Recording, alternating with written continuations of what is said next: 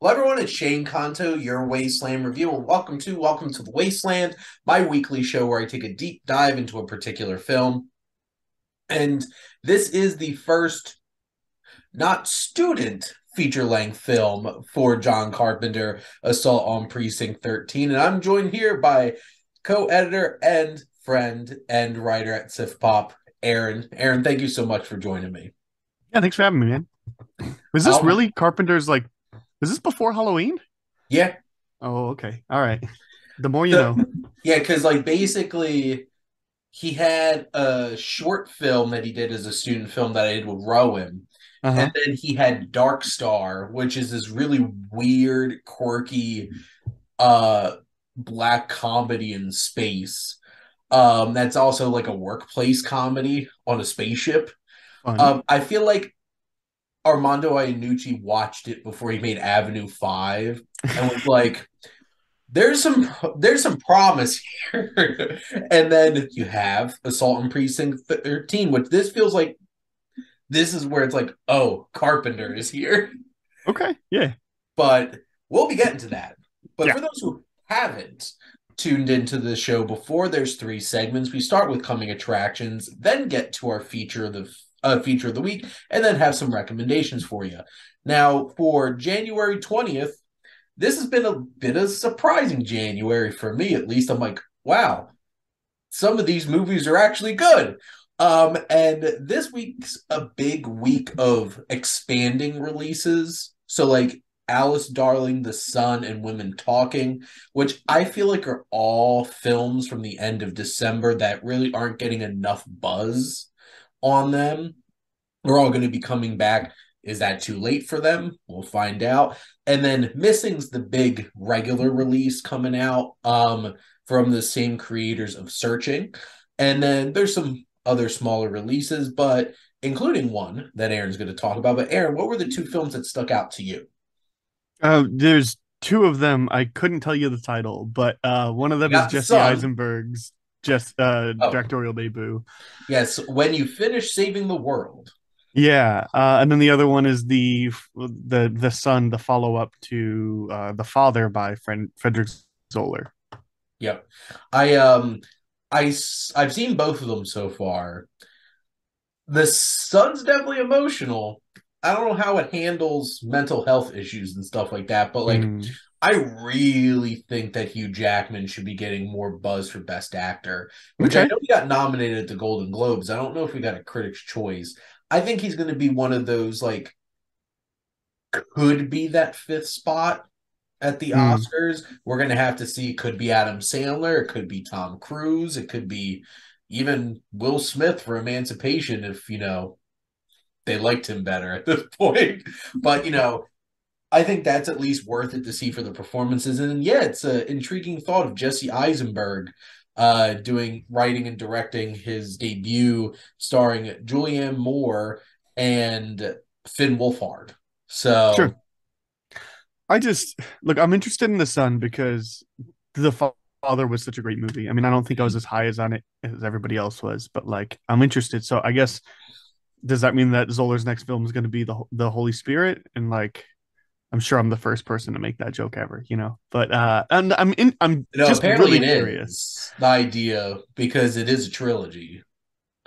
And it's like that's well, but is it going to be like the mother or the sister or like No, I think it is based off of the Father, the Son, and the Holy Spirit. I don't know if it's interesting? just going to be like the Spirit or not, Well, but but it's also like it, maybe I just didn't see. Like maybe there is something that I didn't see, but like the father has like next to no like religious parallels. It's about a father that's losing his memory and is like not really a good like he's a fine person, right? But he's like there's nothing necessarily like good about him, you yeah, and know. there's definitely nothing in the Son that flirts with any kind of faith or anything like that.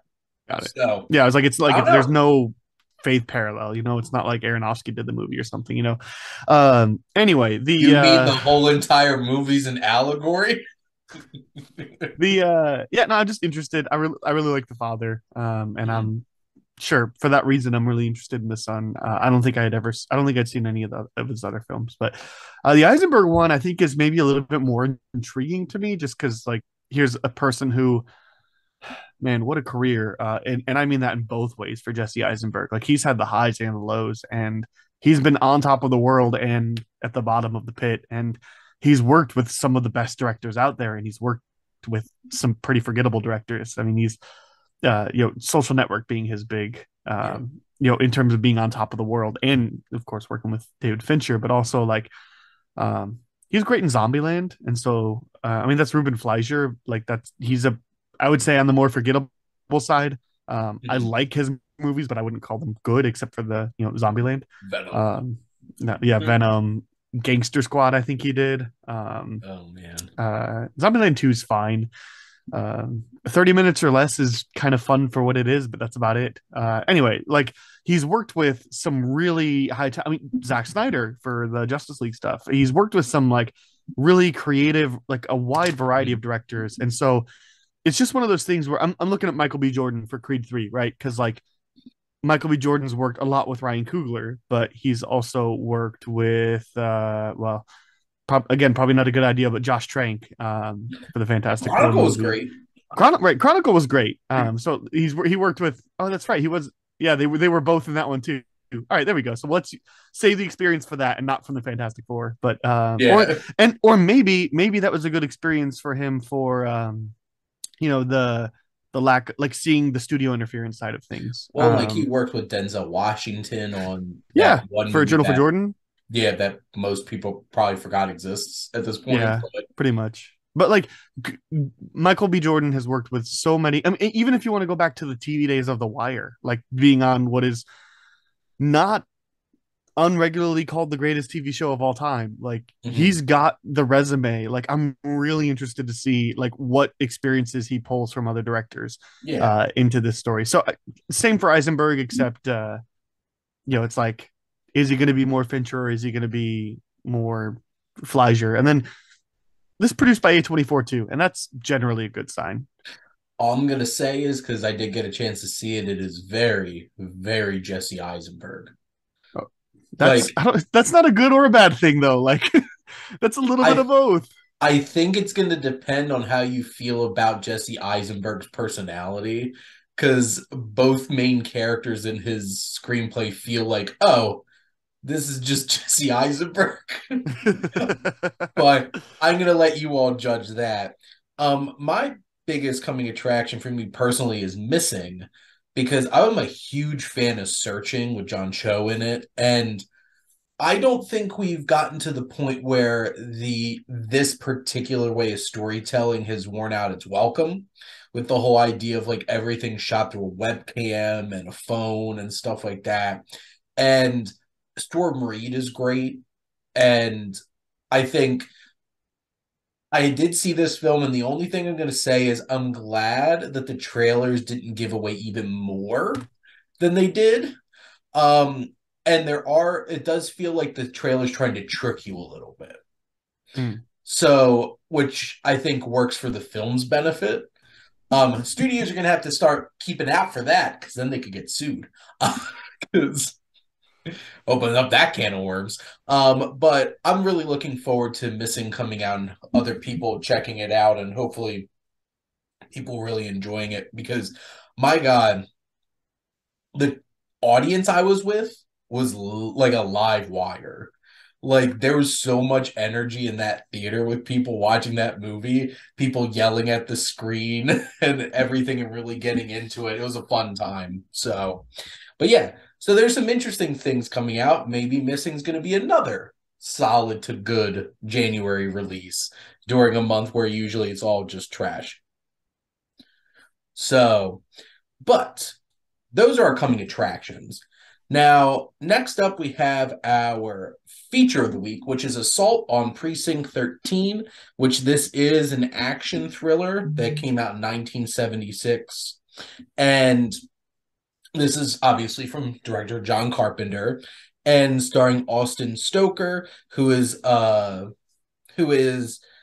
some kind of police detective who's winds up coming into this precinct because, they're in the middle of moving this precinct. So, conveniently, all the phone lines are cut and shut off, the power's down.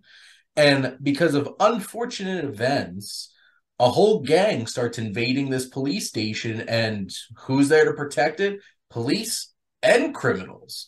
So are they going to team up nicely and be able to defend this police station? But that just kind of sets the stage for Assault on Precinct 13, which was also remade with Lawrence Fishburne and Ethan Hawke in it, like 2007-ish, if I'm not mistaken. But Aaron, what are some of your general thoughts on this particular one? Yeah, so I'd seen the original. No, sorry, not the original. I've seen the remake. Mm-hmm. I think it was closer to the like 2003 era.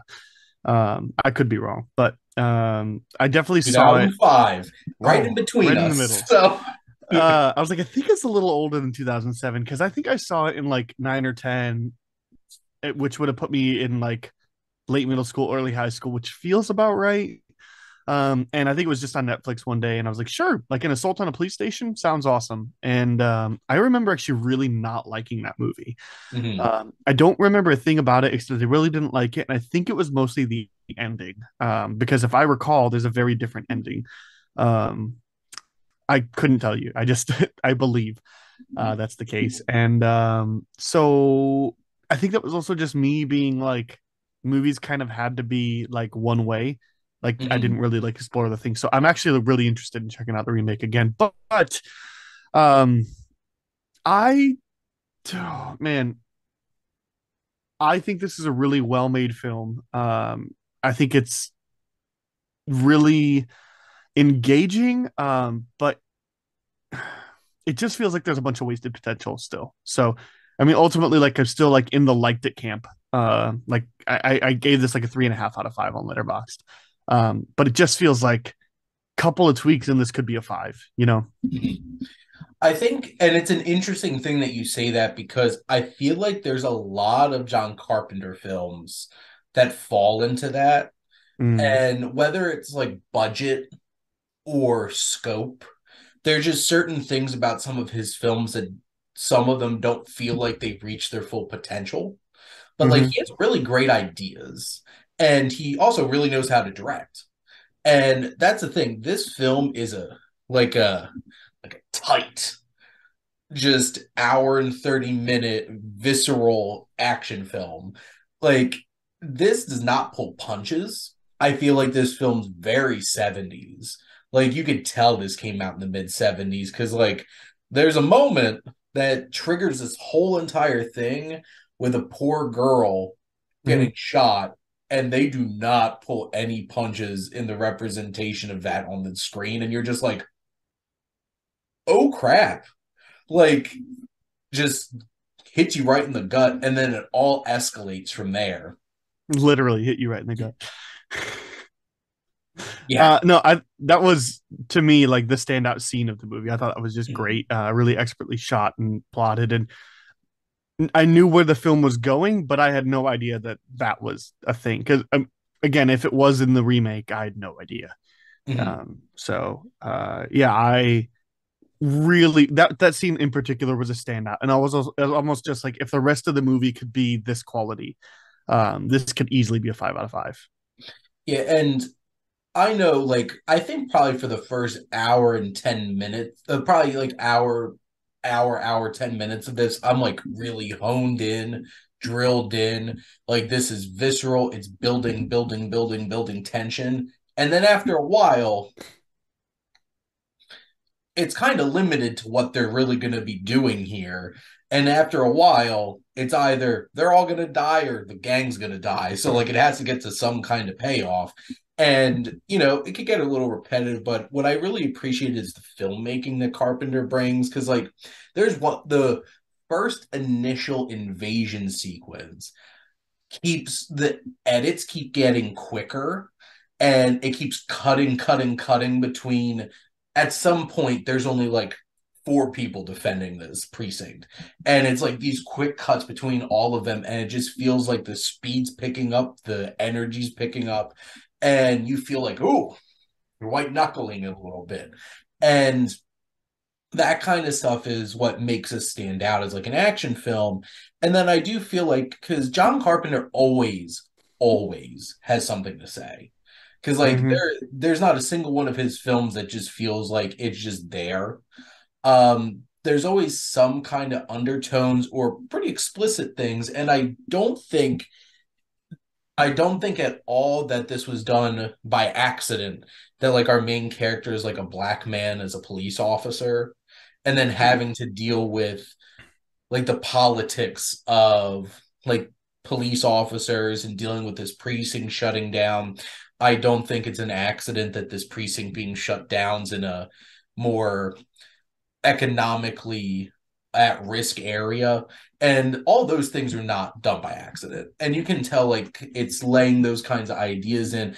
And I do think it's a really interesting idea of him and Napoleon Wilson, this like main criminal, throughout the film appreciating each other for just being human beings and being there. It's like, hey, we're stuck in this, we're going to try to get ourselves out of this, protect this guy who was only, well, how this all escalates: girl gets shot, father shoots a gang member, and then he runs in a police station, and then, well, now it's an invasion, and just trying to protect this man and protect themselves. And I feel like that kind of dynamic adds layers to the film.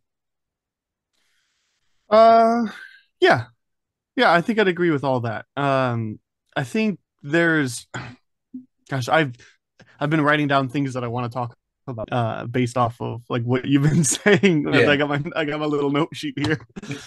Um, I think I want to start off with Napoleon because Yeah. he's easily the most interesting character in this movie, right? Yep.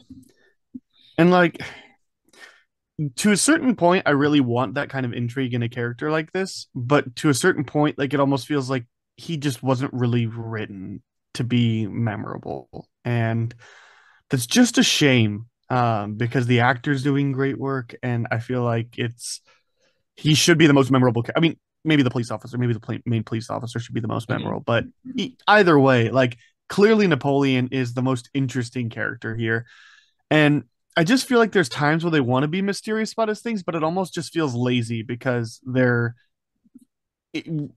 specific on some things and then they're vague on others. So there's 3 or 4 times that he's asked, "Why is your name Napoleon?" And his response is like, "I'll tell you, when you're close to death." And then at the end, he's like, "Maybe in a couple of minutes," which was a fun callback.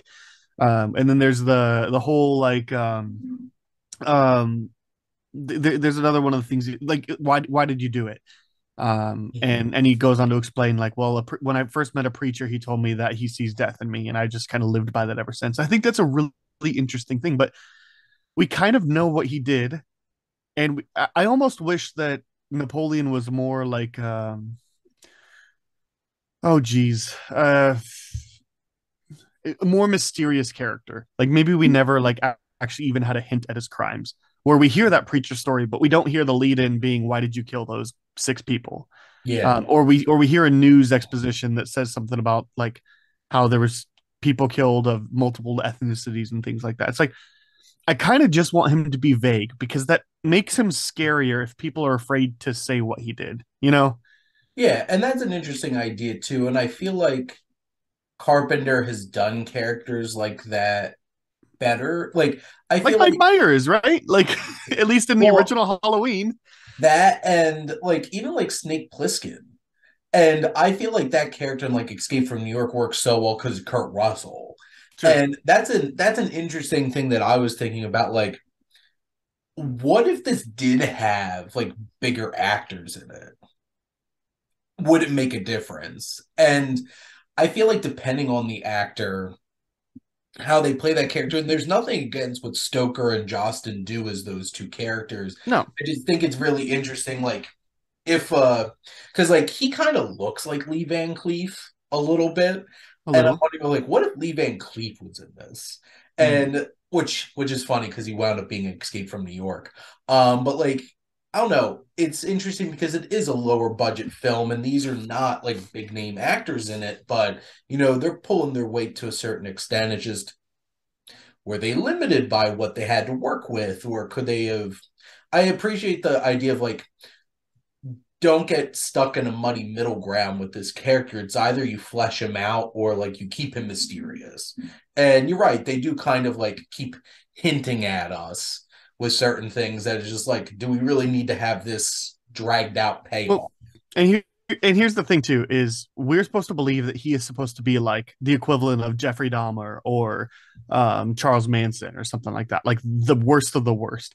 And then we Mhm. find out that, at least as far as I can tell, he killed 6 people, seemingly meaningless, right?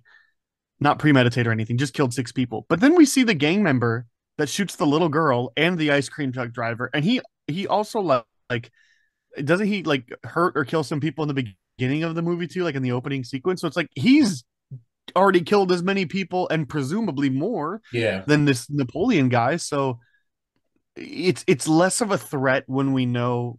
I mean, look, killing even one person is horrible, let alone killing 6. But it's like when you're dealing with the people that this is dealing with, it Yeah. is it almost made me fear him less. And I really want to fear this character. And also, I want to feel when that character actually chooses to make a turn to fight. And it was just almost sort of like out of happenstance, out of like, well, I either fight or I die. And but by the end, he's almost like genuinely fighting with this cop, and they have a good like pairing. And it's just like there's other instances in the movie with this where it's just things kind of only happen when they need to happen, and there's not really any like explanation for it. And I'm sure Carpenter's first film, it's all that. But I also noticed that with the like the use of weapons, right? Because in the beginning they're very precise, they're very tactical with silenced weapons. Yeah. Except when our main character walks out, then nobody can hit him. Or when they're firing a million bullets into the police station, right? But then in the ending scene where they charge the narrow hallway, not a single person has a gun. They all have, clubs. And it's like, where was the precision and the tactical and the like? We've seen people use guns the whole like it was almost just one of those like the movie kind of does what it needs to do when it needs to do it. And in that regard, like it pulls me out, because it's Mhm. like, oh, all of a sudden, like these people, we were so fearful of Napoleon that we wouldn't take his chains off, we wouldn't let him out of his cell. We feared this guy so much, and then all of a sudden, we uh, we have he's a good guy now, right? We trust him with a loaded weapon. Well, and I feel like most of the film sets him up to be like, forget like his actual crimes, which honestly, this probably, I guess this would have worked better if they didn't mention his actual crimes. But like putting his actual crimes aside, he seems like he's built up to be much more of like an honorable criminal kind of thing. Like the whole thing at the beginning where like that one like the warden of the old jail Mhm. like flips him out of his chair and stuff like that, and then he gets his comeuppance. Like right off Uh-huh. the bat, we're supposed to be like sympathizing for him. So like Sure. that scene's done on purpose for us to do that. And then I think he turns so quickly to support Bishop because he saves his life twice. And he feels like indebted and like he has that kind of honor code. Doesn't necessarily match up with like the reputation that he has or not is one thing, but I feel like the character that we get in it's much more of like a to use an interesting example of like the movie Con Air. Like he's Sure. supposed to be, I guess, based off of his crimes, he's supposed to be more of a John Malkovich, but honestly, he's more just a Nick Cage Yeah, like exactly. kind of character, and that's what they're going with. For most of the film is like he's supposed to be like he's only here because like he's a good man. He's just did some bad things. No, well, this guy killed 6 people. And you know, it's interesting thinking about that. And this definitely is one of those kinds of films where it's just like you could poke a lot of holes Yeah, yeah. at things.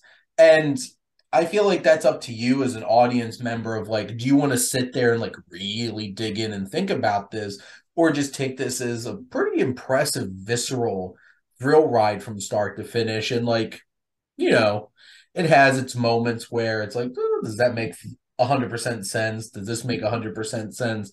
Probably not. And I think one of the interesting things I'm gonna enjoy doing this John Carpenter series is because like I just did Spielberg and Scorsese and Kubrick and the Coens, and for the most part, most of them are like 95% and above. Like we did a really good job in these movies, and doing John Carpenter, like there's gonna be some garbage. And there's going to be some mediocre movies to talk about that are not quite as flawless. And, John Carpenter's wheelhouse is really making these like genre flicks and trying to have some messaging in there, making them a little bit deeper. Some of them work better than others, but I think for a first substantial feature film like this, not something that like you could tell like you I don't know if you've ever seen Dark Star, but one of the aliens in is literally a beach ball with feet taped on it. So like you know what kind of movie you're Yeah, watching. yeah, yeah. Like you can tell this one, even though it's a smaller film, actually has a budget. Yeah. And I think he does a really fine job with it. And I enjoy the ride. I think it's pretty thrilling. Yeah, yeah, I agree. It's a pretty thrilling ride. I think one of the things that really lends to that is the score. I think the score is way ahead of its time. It's easily the Yes. best thing about the movie. Oh, It's I got so excited when the credits started playing and just like, yes. it's one of those things that like is iconic. It's not as iconic as the Halloween theme song, but I think it's because like you can walk around theming, the do do do do do, like just singing that and get it stuck in your head. But for these long drawn out synthy noises to be like, you can't really like do that. Same thing with like the old Batman theme versus the Dark Knight, main Mm, score. Like it's kind of that difference where it's like both are great, but one of them is catchy. Anyway, this score is also great, really helps things. I think one of the things, kind of like you alluded to, like you can really poke holes in this thing. I wish this movie was a little tighter. But like we have the sheriff who is is confined to this precinct, and all he's supposed to do is just watch it until the electricity goes out, essentially to make sure that it goes out, and then they're just going to abandon this building, right? yeah. So, and then in that same night, they happen to have two emergencies that cross paths with each other. It's I really wish it would have been Here's my ideal for the setup. I still think you can have the father of the little girl thing play out exactly how it plays out. But for that to be completely accidental, as well as the prisoner stopping, I think you could easily have it to be where they're doing a very long prisoner transport and they want to just keep the prisoner held overnight so that way Mhm. they're not on a bus for like 20 hours or whatever. And they know that this precinct is closing. They know that there is no prisoners there. They know that it will be guarded by policemen that night. Like you could easily say it would have been planned, right? Mhm. And you could work it into the plot. We're stopping in Anderson, and then they stop in Anderson, and then the grandfather comes about the same Yeah. time, and then the gang follows, and then the gang recognizes what's his name, the Napoleon. Napoleon. Yes, I wanted to say like Whitey or whatever, but I don't know why. You could have the gang recognize Napoleon, maybe even like be followers of Napoleon, and then now their primary purpose is to break Napoleon out. Like nobody would have known that Napoleon is coming, but now because they were chasing this person, somebody saw Napoleon go in there. Now it's the gang's mission to bust him out. I think that's a really interesting concept, and it kind of ties everything together more often. Where there was a planned high value prisoner coming in, and then there just happened to be kind of a wrench in the system, as opposed to here's this normal night and then two random things just kind of happen to happen, and then the gang doesn't care about Napoleon. The gang just wants specifically the old man dead, but at this Yeah. point everybody dead. um I think there's just a like to me that seems like a really just seamless way to bring it all together and to make it a riveting film. I mentioned too, I think this is really close to being like a 5-star film. I would love to see this movie take its time a little bit more. I think one easy way to do that is to take away all the guns in the film, make the gang more like the Warriors, where they're more baseball bats and chains. Um, and Instead of like, where the hell did they all get like silenced weapons and stuff like and they're that? shooting silenced pistols from sniper rifle range. Yeah. Um, yeah, I think that works a lot better. You have them do melee, and then I think you just have them be more upfront. So like what I'm thinking in my head right now, and maybe this is just recency bias, but me and a small group of guys meet together, and we decided that we meet together every week, and we decided we're gonna start watching Fargo, starting with season 2 since we had all seen season 1 together. Nice. And there's an excellent episode, maybe one of the best TV episodes of all time in Fargo season 2, that is a prison standoff. Hmm. And it's filled with incredible performances and tension that will make your blood like cease, stop moving because it's afraid to make your heart beat again. Um, it's it's such a great episode because there's so much tension in what might happen. And I really think this film could do better, like taking that direction where the people in the precinct are aware there's a gang. And even how about the gang saying, all we want is the old man, just send the old man out and we'll be good. But because he's a police officer, he can't do that. And then you have the interior struggle. They don't even know what the old man did. They don't know why they want the old man. And they make a mention of that towards the end of the film where they're like, all this is for this, and we don't know why anything about him. And it's just, I, I think this film was absolutely the inspiration for that episode of Fargo. But that episode of Fargo became an all timer, and I think this is a really great film. But kind of want Noah Hawley to do a remake, and that might be like my top 10 films of all time. I feel like, and like, I can't speak to this because I wasn't there making this film. I do feel like there's definitely budget constrictions to Sure. this. And I imagine like the extras, and that's why like you couldn't afford to have more like talent with speaking roles and stuff like that. Like that's just like what's going on in my head. That's why this is very stripped back Sure. and how it is, and why it's like a lot of the people get shot from off screen and stuff like that. And you know, it saved a lot of its budget for the end. It John Wicked it. Like you Mm-hmm. can tell John Wick definitely saved up most of its budget for that one club scene. And then most of the rest of the movie doesn't have a big climax and like big action sequences because like they didn't have any money left. And like that's I feel like one of my favorite Carpenter films is They Live. Mm-hmm. The third act of that movie is so rushed. And it's 100% because they did not have the budget to be able to make the movie that they really wanted to. And, and it's a shame, but on some level, it's to me, I feel like there's a charm to Carpenter films that they are small budgeted and very like kind of like B movie kind of things, but really well made. But I feel like a lot of his films there is like a bigger, better movie in there that could have been done. And like I appreciate some of your ideas. I do still think that if it did turn out where it's like they knew Napoleon, like this gang, that would also feel convenient. But Yeah. I do appreciate the idea of like, hey, just, they were scheduled to make that stop. Yeah. That makes Well, I mean, sense. I And just I feel don't like it think, feels like everybody is talking about Napoleon on the TV, like even if they just recognized him. But you got to think yeah. that Napoleon influenced a lot of bad guys. But yeah, you're right. Still convenienced. But yeah, there definitely is a lot of convenience to make the story work. the It's the like, things you're kind of attributing it to like budget, and I really think it's sure could be budget for what they want to do. I feel like it's more just this is Carpenter's first film, and for a first look, um, Christopher Nolan is an excellent director, but I liked this more than Following. And Damien Chazelle is an excellent director, but I like this more than Guy and Madeline on Park Bench.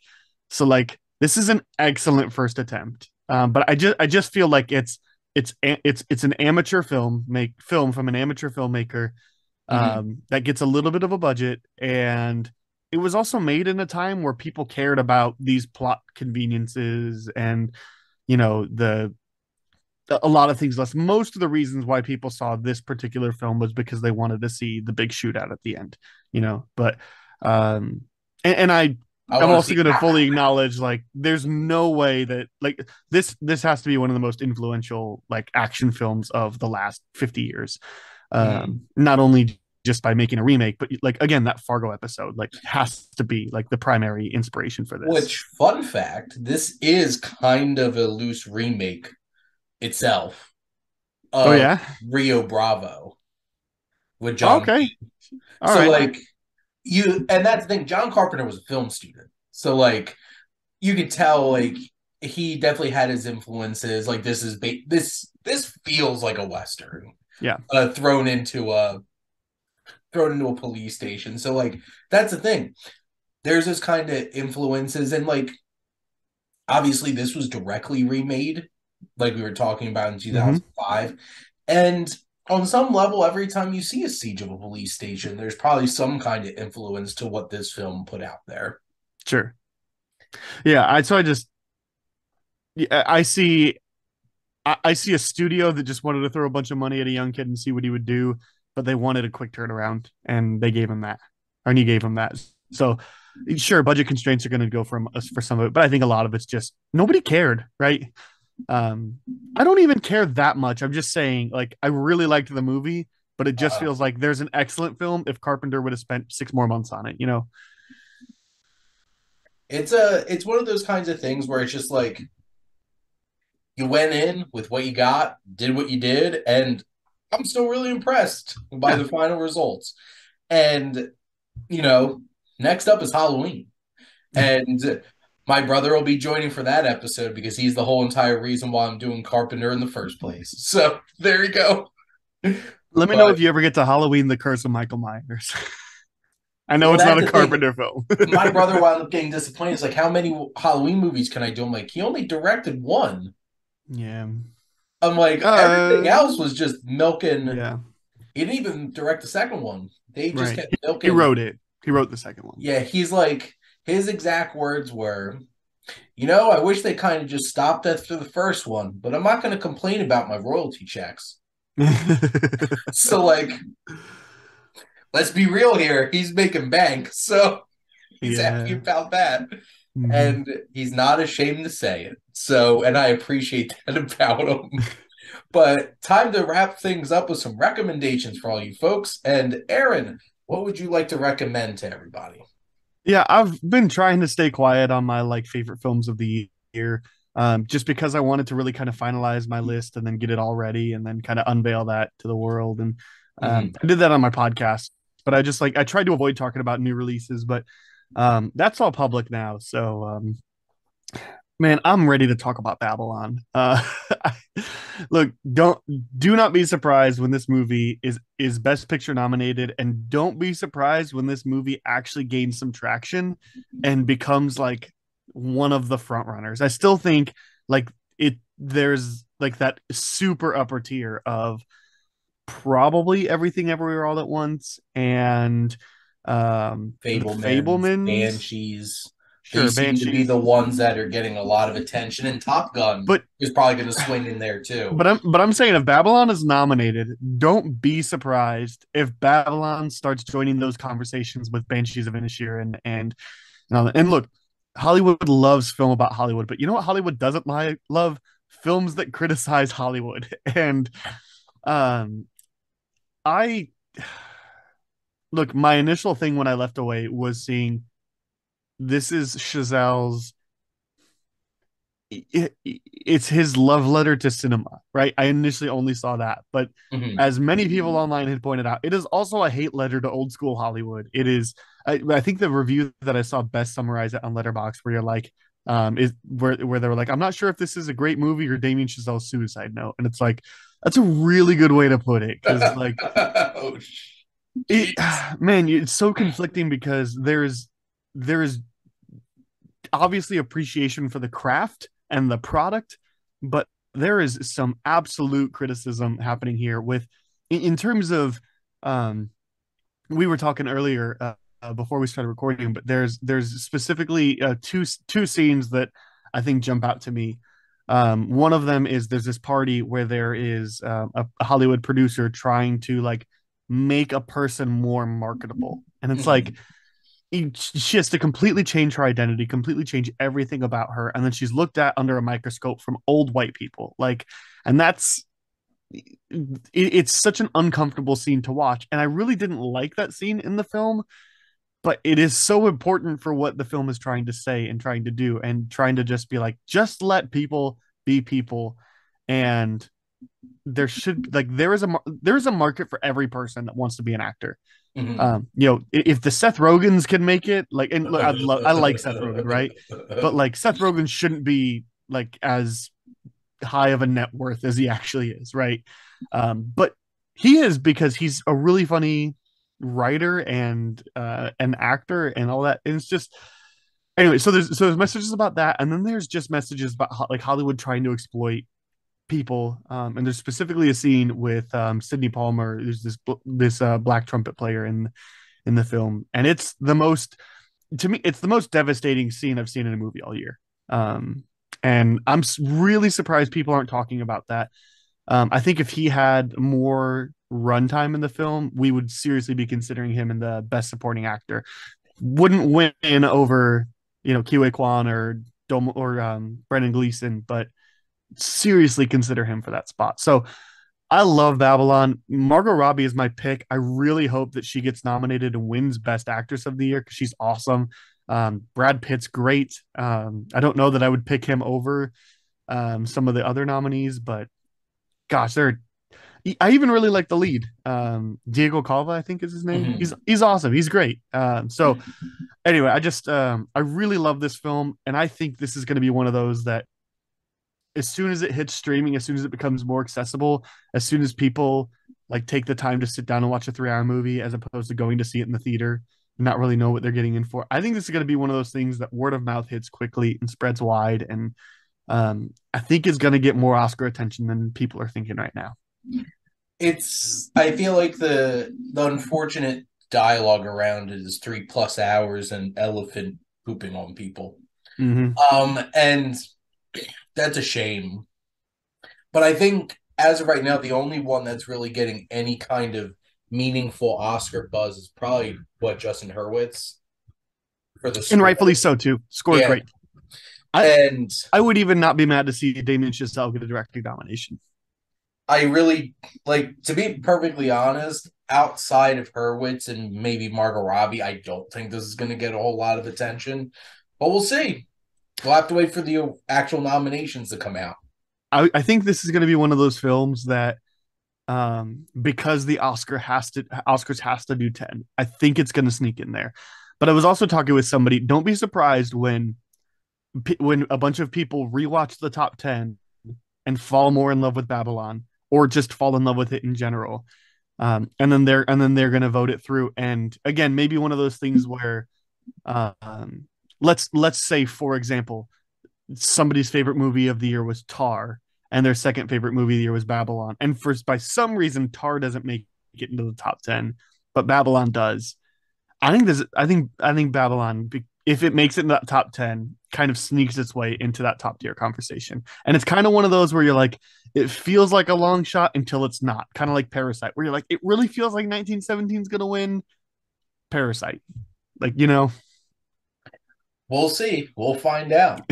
we will. Yeah. And this could all Now, just be completely like Aaron's bad at predicting the future in 3 months. I really liked Babylon a lot, and it'll be a film that I'm gonna buy, own, and we'll watch again. Yeah. To be honest, I liked it more than First Man. Um, so like, Yeah. and I was even talking to like Vinny, and he's like, "Oh, how's it compared to Whiplash and La La Land?" And like I said, I feel like it's a bit stepped down, but I still really like it. And then he's like, "Ooh, ooh," and I'm like, Well, but Whiplash and La La Land are my 3 and 4 favorite movies of all time. "Yeah," Like, and I'm like, it's a "I'm step not." down to like not going to crack my top 100, but my fourth favorite movie of last year. So like I feel like the expectations for this were way too high for people, and Yeah, I feel like that hurt it a lot sure. too.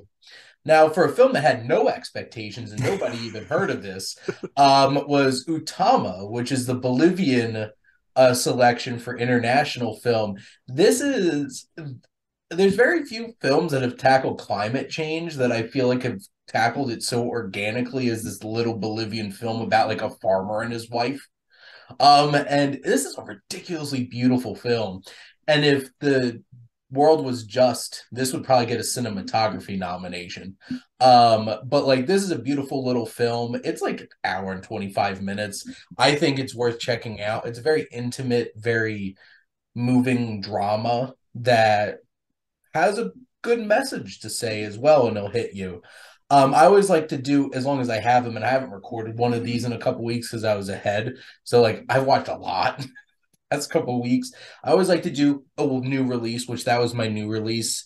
My movie from my watch list was Texas Chainsaw Massacre because I had never watched the original before. And boy, is its reputation warranted. It is a demented, Nice. sick movie and really effective for like, it's like an hour, it's like barely an hour and a half, if that. It's like an hour and 20 minutes, and it is streamlined and you're just on a thrill ride. And I feel like the production design and stuff like that and is really disturbing and works in its advantage. And then one of my films that I rewatched was 12 Angry Men because I'm interviewing Heath about it tomorrow. And every time I watch this movie, I feel like I have a deeper appreciation for it. And like, my God, the writing and the acting in this movie is just off the charts.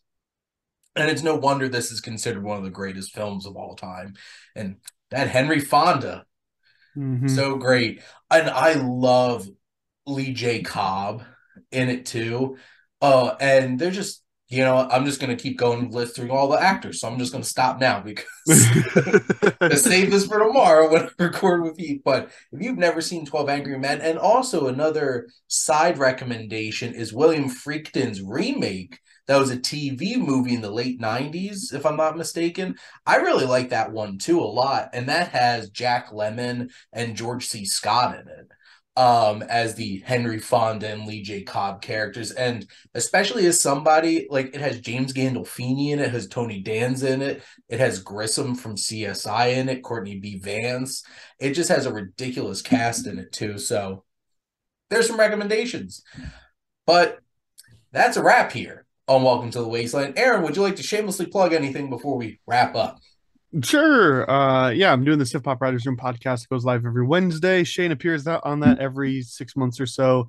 He'll be I'll on that be in like back 2 weeks, soon. right? Yeah. To talk about My Neighbor Totoro. I also do SiftPop.com stuff, so make sure to check out the website for reviews, plenty of which Shane is responsible for, including Utama, which he published I think today or yesterday, one of the two. One of them. Yep. Yeah, Fair. So and there you go.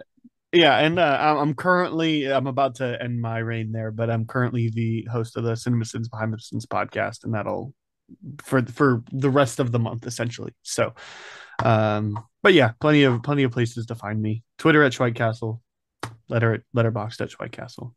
There you go. And thank all of you out there for always tuning in and supporting your Wasteland Reviewer.